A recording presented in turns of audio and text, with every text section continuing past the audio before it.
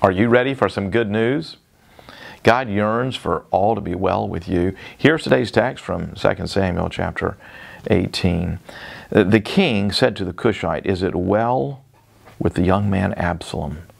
And the Cushite answered, "May the enemies of my Lord and the king and all who rise up against you for evil be like that young man." Is it well? I'm moved and broken by the story of David's son, Absalom. I feel the waves of David's grief when he learns of Absalom's death. Oh, Absalom, oh, Absalom. And in the midst of the moving story, the gospel lies in wait. The great conflict began when Absalom's half-brother Amnon raped Absalom's sister Tamar. Absalom had Amnon killed and then fled for 3 years. He was eventually restored to the father's favor in Jerusalem, but Absalom was duplicitous.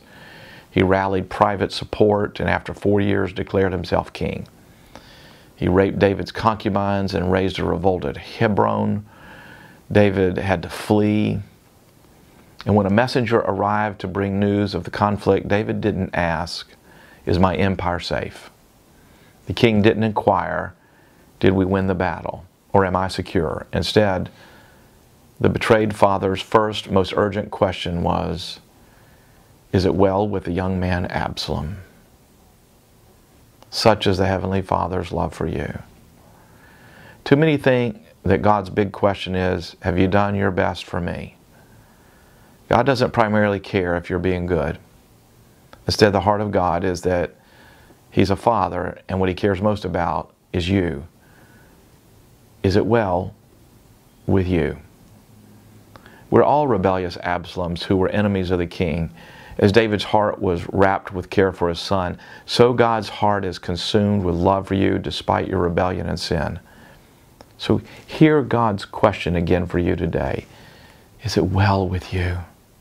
You may have worked against God, but He is utterly for you. His heart is ever fixed with affection for you in Christ. And that's the gospel. Well, that's the good news for today, and if you get more like it, you can click right here, or better yet, subscribe, get all of this, start out your day with encouragement, and I hope this day is a day that you know God's love well.